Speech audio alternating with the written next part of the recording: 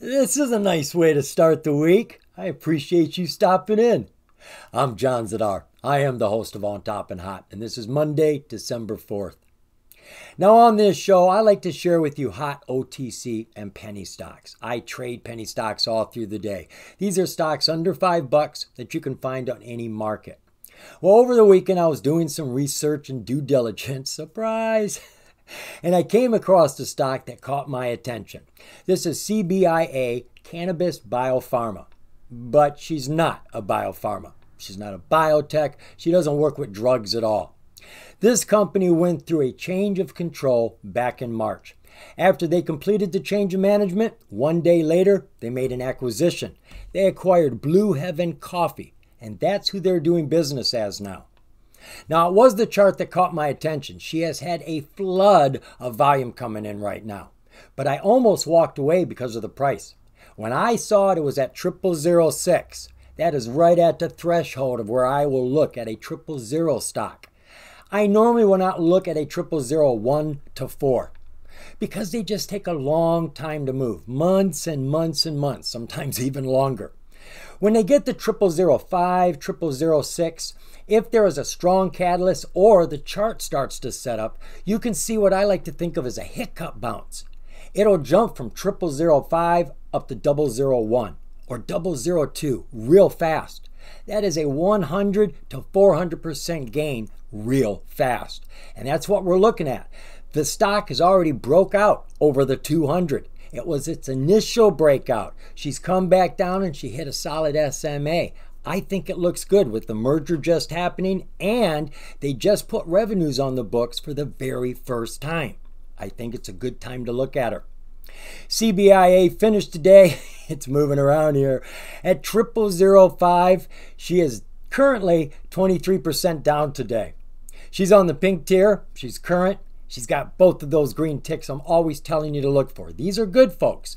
This is validated information. You don't get a lot of validated information with pinks. You don't get a lot of validated information with the OTC. That's the problem with it.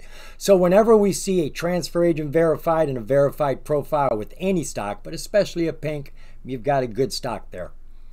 Now they tell us here the company is a shell risk.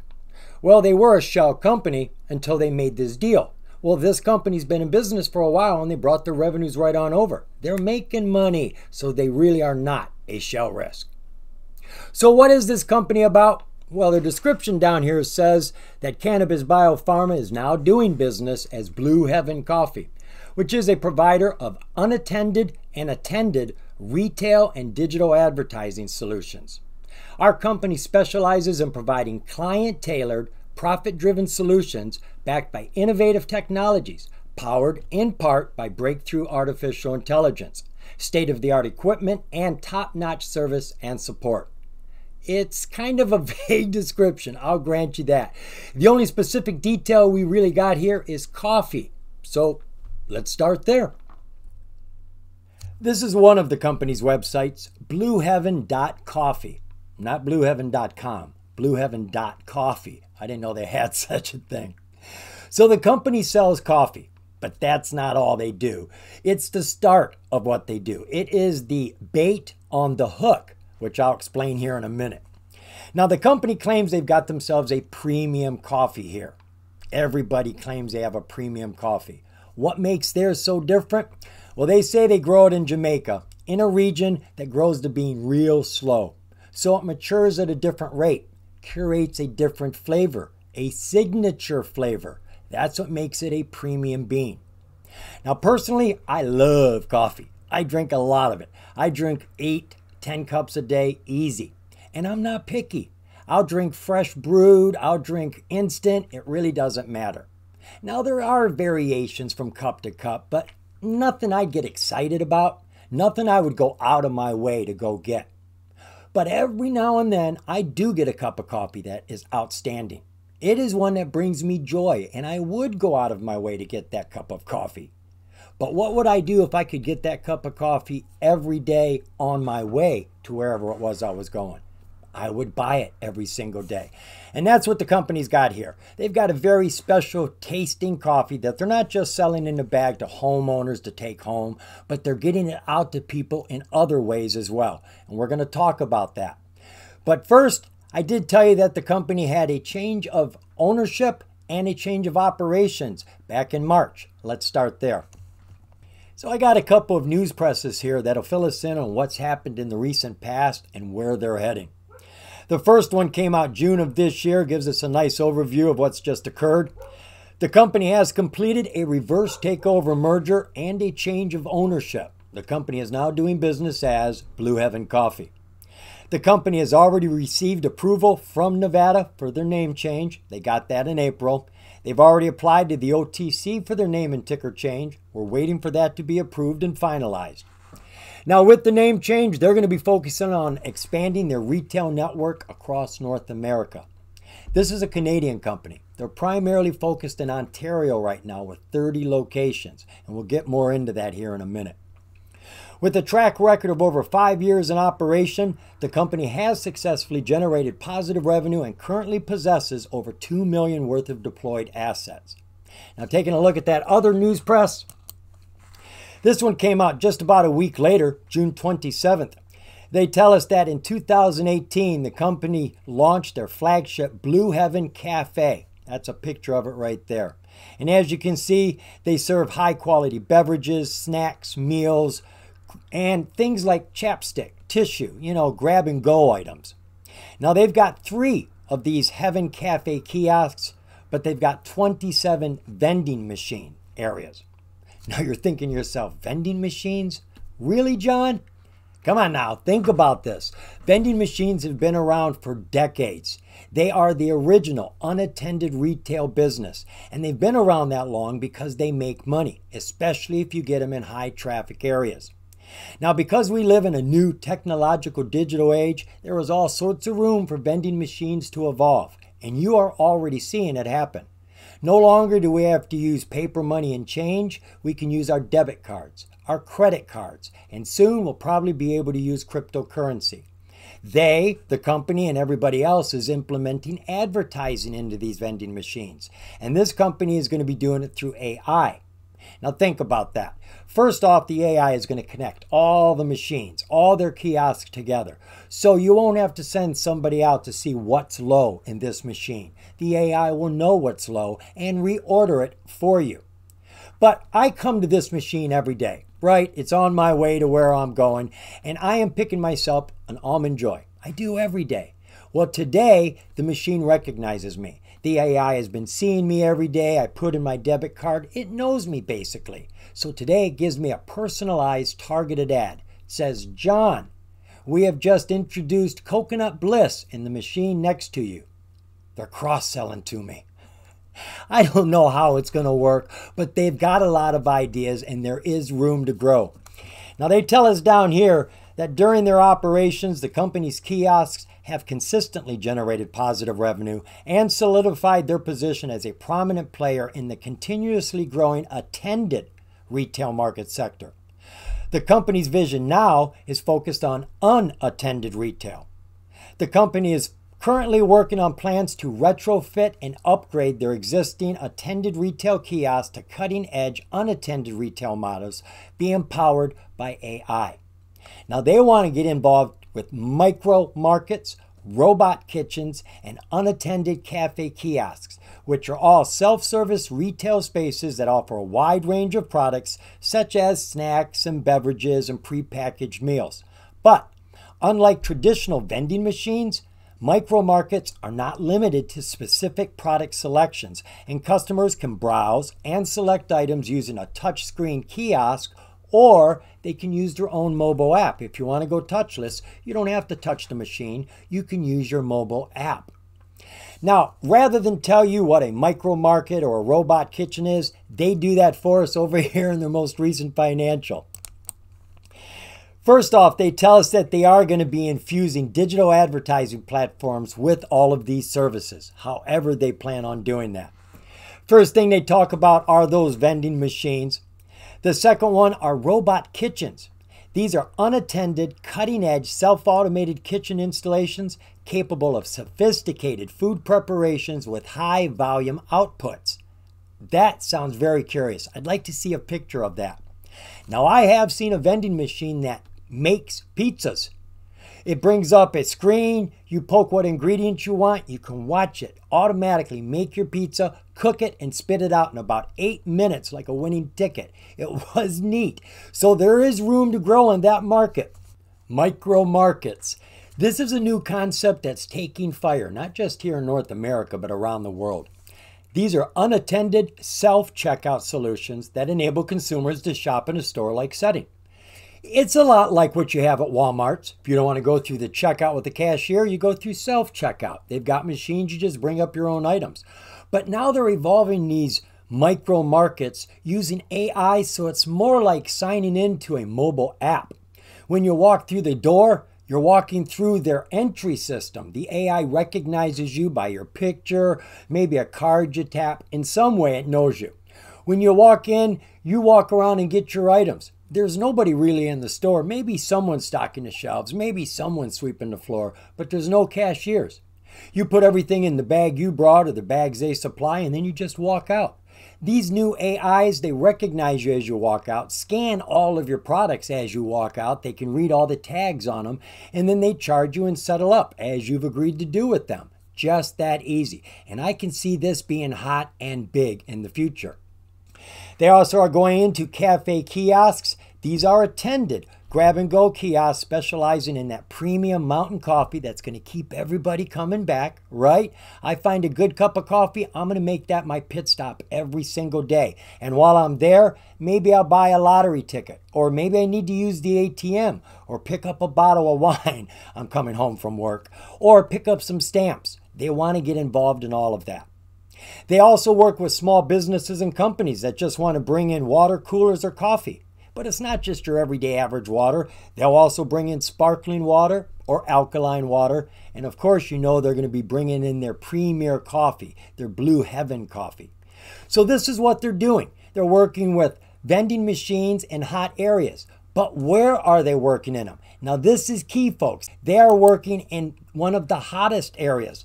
They tell us here that the company's confident that these solutions represent the best way to move forward, adapting the market to market changes and addressing challenges, and situating the kiosks for longevity and continued success. You want to put these up where they're going to stay for a long time. You don't want to put them up in malls. Malls keep crashing. They keep going out of business, right?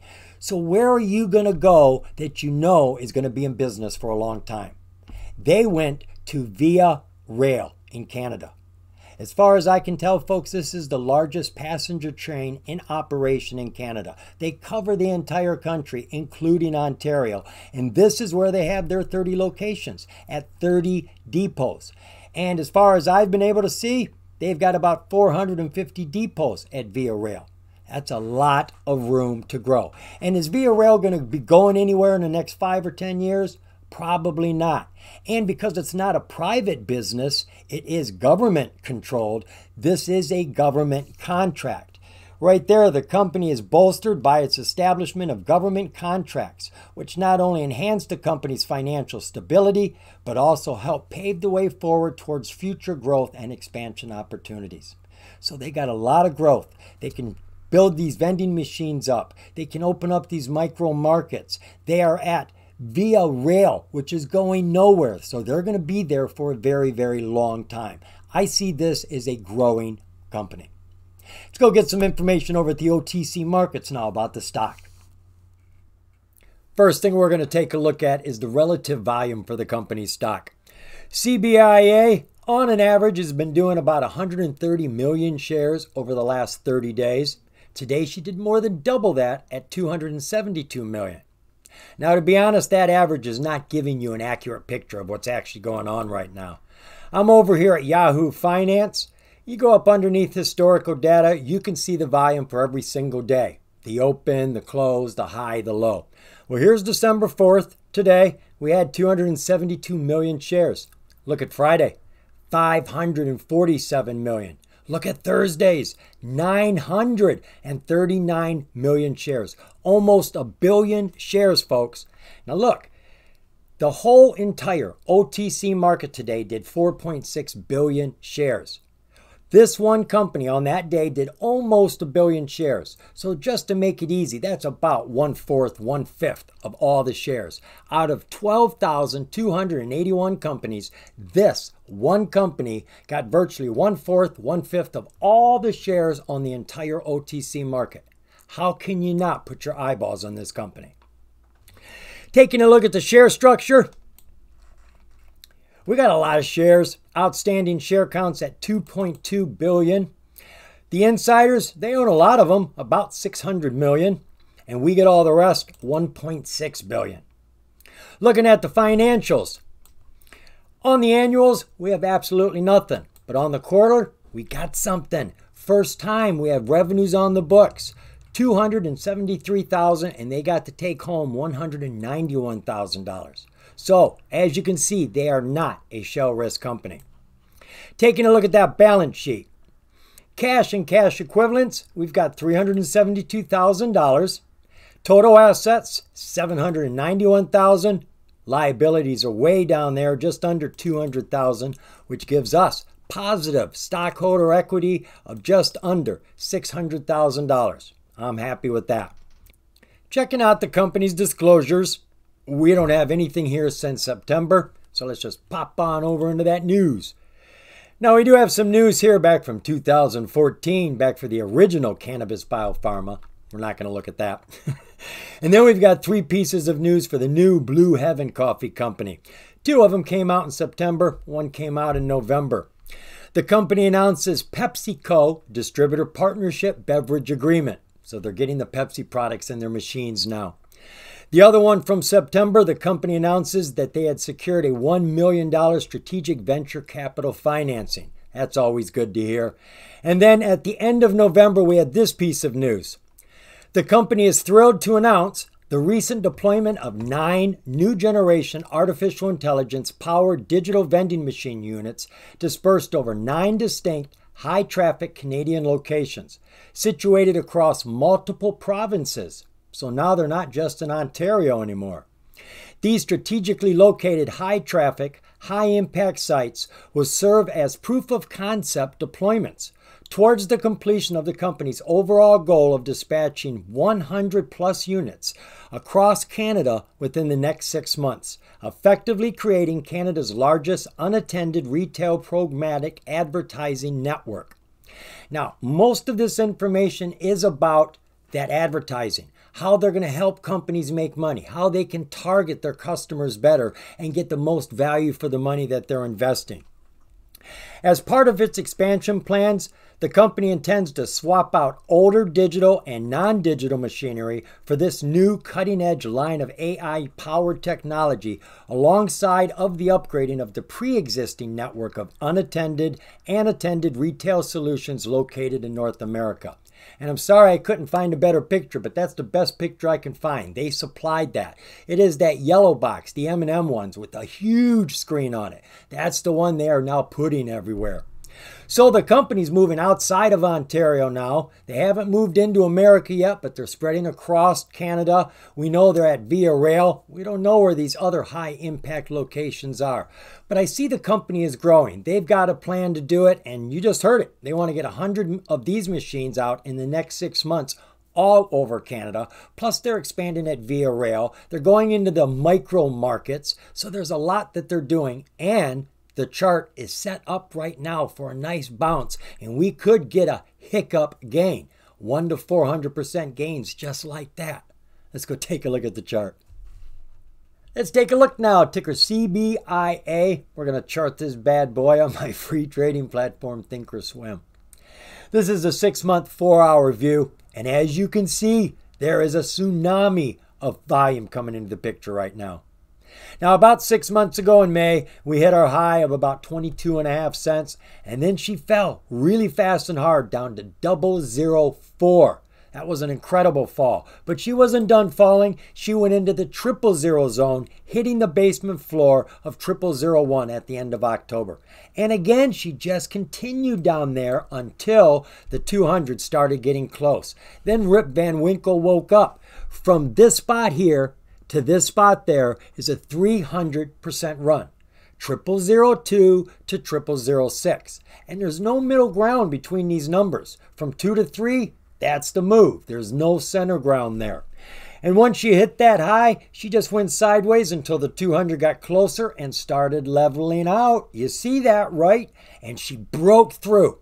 Now, this isn't a breakout, it's a breakthrough. She's breaking that ice, getting it broken out. Now she's come back down. She's landed on a very strong support, the 50-day SMA, and we're hoping that she's going to push off of that like a diving board and launch herself up over this 200 and then start to run. Our oscillators, our PPO is a bit cool. It's just going sideways. Our MACD had a negative crossover 2 days ago and is pushing down.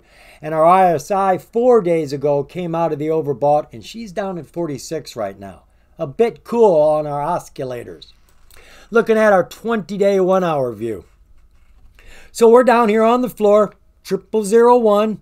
She is sitting on our 200-day haul. I keep telling you about that 200-day haul. The penny stocks love it. If you haven't got it on your charts, you can add it. Once she got near the 200, she took off, came down, landed on the 20, and bounced off of that, flying on her 9-day SMA up to that high of 0018.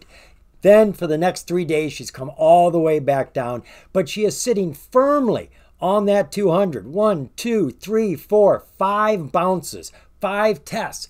This looks like she doesn't want to go under. She's making sure it's strong before she jumps. We don't even have a tinge of coming underneath that 200.